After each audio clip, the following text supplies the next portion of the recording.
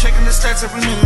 I'm doing my part, I'm paying attention, and I play my position. It's the Crypto Lightsaber back with another video, guys. Today I wanted to make a different video to what I usually make. Considering everything that's going on in the market, we've seen a huge crash from FTX, a FTT token, with you know, the whole Binance CZ Sam Bankman-Fried drama going on, right? Which of course has had an impact on the market.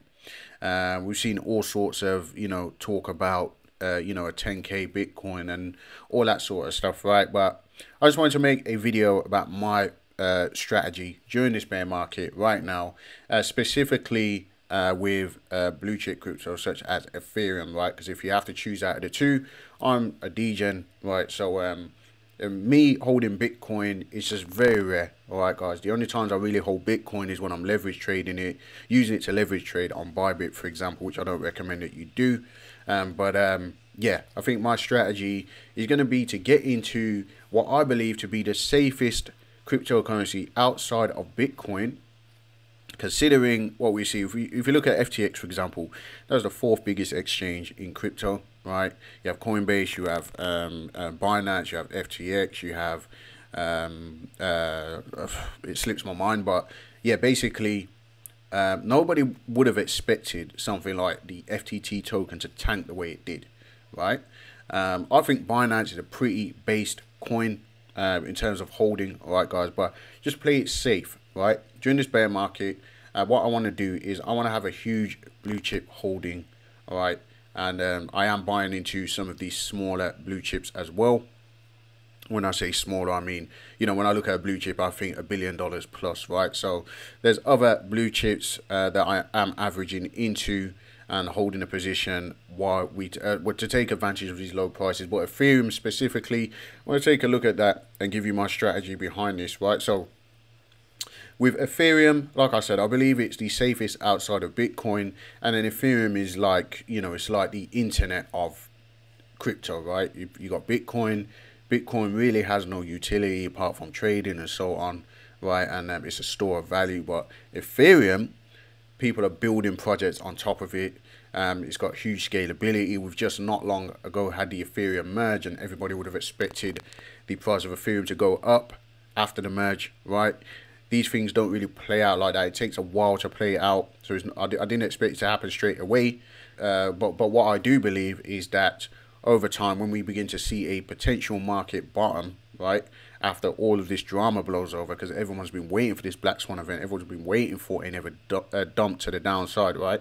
I believe that Ethereum is going to be a huge gainer with the Ethereum merge, and with everything that's going on behind the scenes.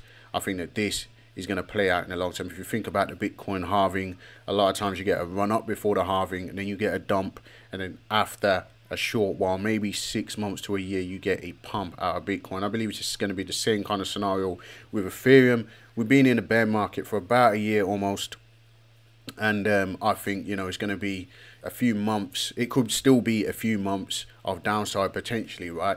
But the saying goes, it's not about timing the market, it's about time in the market. So I want to be averaging into Ethereum from now. We're going to talk about how I've already got a position in Ethereum, and we're going to talk about my strategy going forward now. So basically, if you look at the chart, right, you'll see we had the FTX dump, and right now we are getting a retest. So it does look like there's going to be more downside if we show you the bigger picture of this, right? We had a fake out over here of this triangle, this descending triangle. Okay, guys, and we would have expected more upside. People would have been loading up positions, and then we have the FTX news, and it dropped straight through the triangle. Okay, takes out these lows at about, you know, where we're sitting at about right now. Okay, about $1,250–$60, right? Came all the way down to about $1,000 or $1,072 approximately, and we've had a bounce and a retest of the previous resistance. Okay, so it does look like going into the weekend we could potentially see some more downside, right? Especially if this candle closes outside of this area, which is looking like it's going to within the next, we're looking at another, you know, 8 hours or so, right? If this daily candle closes under here, we're probably going to see some more downside, especially over the weekend. And if we break that $1,000 level, of course, more downside. Everyone's got their targets, everyone's anticipating it. But what you don't want to do is, you know, I personally won't put in a short position or anything like this until you got that daily close, right? But going into the weekend, it does look like it's going to happen. I'm not shorting anything. I'm looking to buy rather than short. But yeah, that is basically that. We can see this RSI coming down and so on. Everything is looking a bit bearish with the whole market sentiment as a whole, right?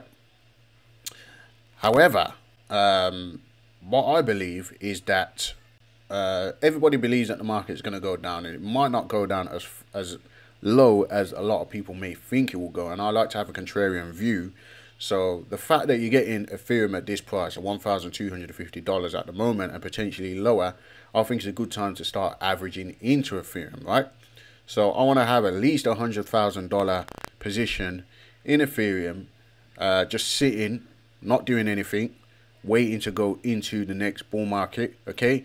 And it's not about going in with that type of money all in one go. It's about accumulating it, dollar cost averaging it in, right?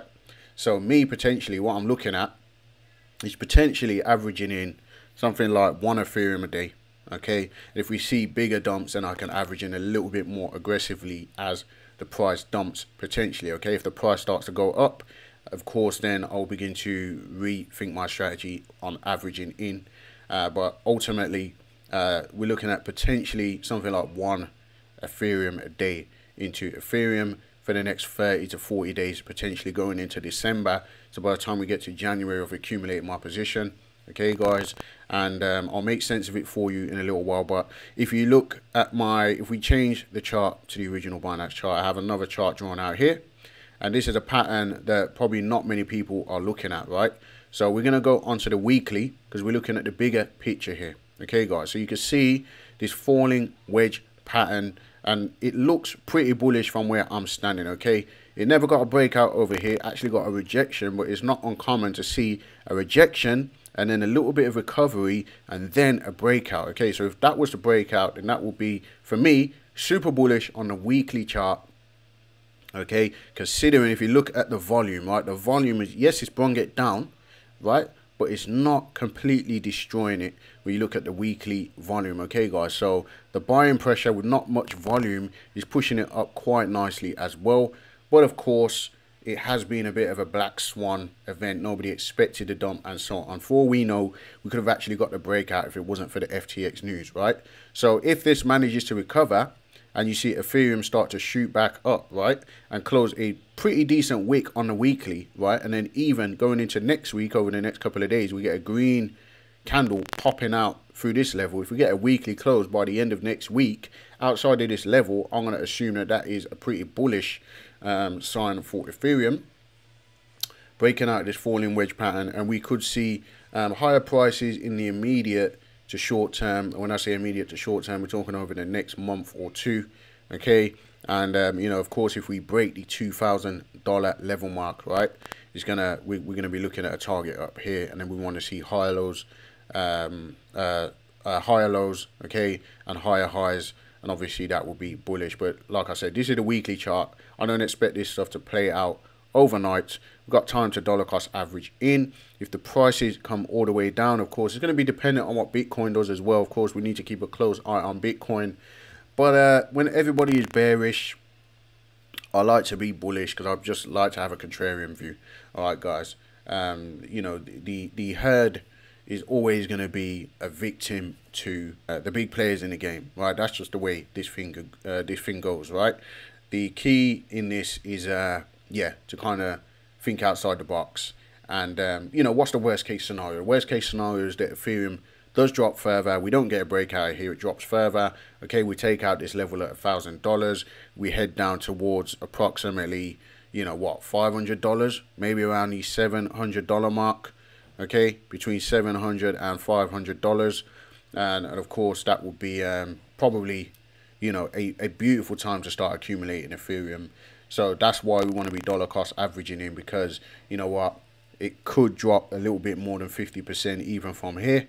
and you know, we'll be able to pick up a lot more Ethereum than what we're anticipating for the price that I'm looking at today, for the amount I'm looking to accumulate from today. All right, guys. So I'm not saying that this is going to get a breakout or anything like that. I'm just trying to look at it in a different way to everybody else, and looking at the potential for it. Okay, guys. But like I said, it's highly likely at the moment that we're going to see some downside, at least over this weekend.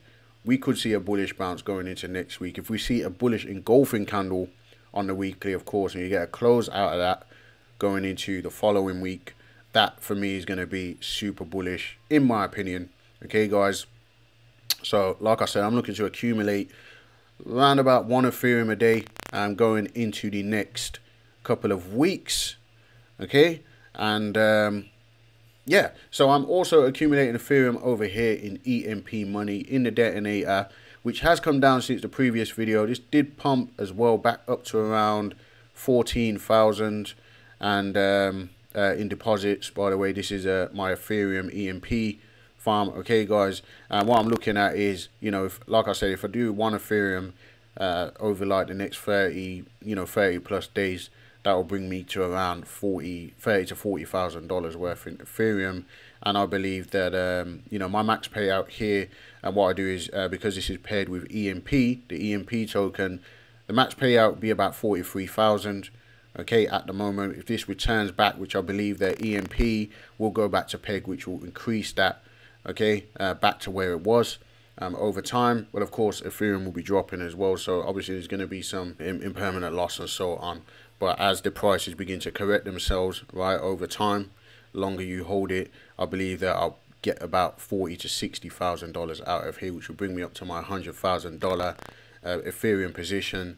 Okay, guys, and yeah, so we're talking about accumulating quickly over here as the prices are dropping, taking advantage of some stable coins, pumping them into Ethereum just to hold that. Don't touch it, leave it, don't do nothing with it, don't risk it in a staking contract. If you see like what we see with BlockFi, for example, you can send your funds over to exchanges like that, and you know, they can just halt withdrawals, they can go bankrupt and things like that. I want to just hold my Ethereum to myself.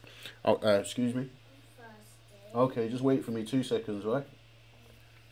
I want to just hold my Ethereum, not do anything with it, not risk it anywhere considering the circumstances, and yeah, just basically just hold it for the bull run, because I believe that Ethereum could potentially surpass 10,000, even maybe even $20,000 in a bull run. Like I said, with the Ethereum merge, it being the internet of crypto, for example, and you know, just the bullish sentiment that we can see on this potentially going forward.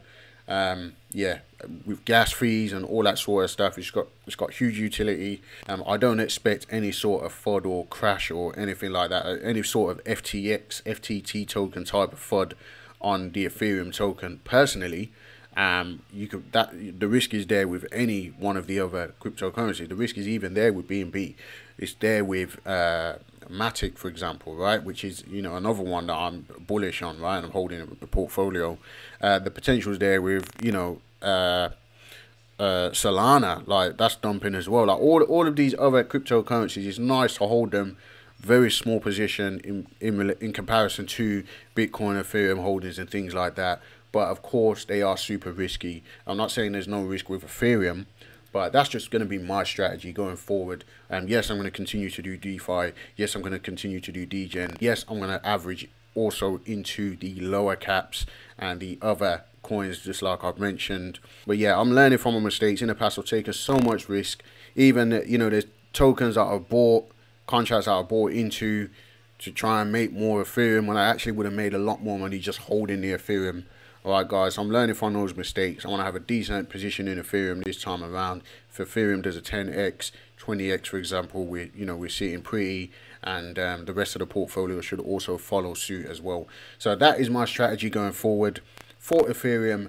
Let me know what you think in the comments, guys, and that's about it. Subscribe to the channel if you're not subscribed already. Tick the little bell for notifications. Leave a comment down below. Let me know what you think about this strategy, guys, and I'll see you in the very next video.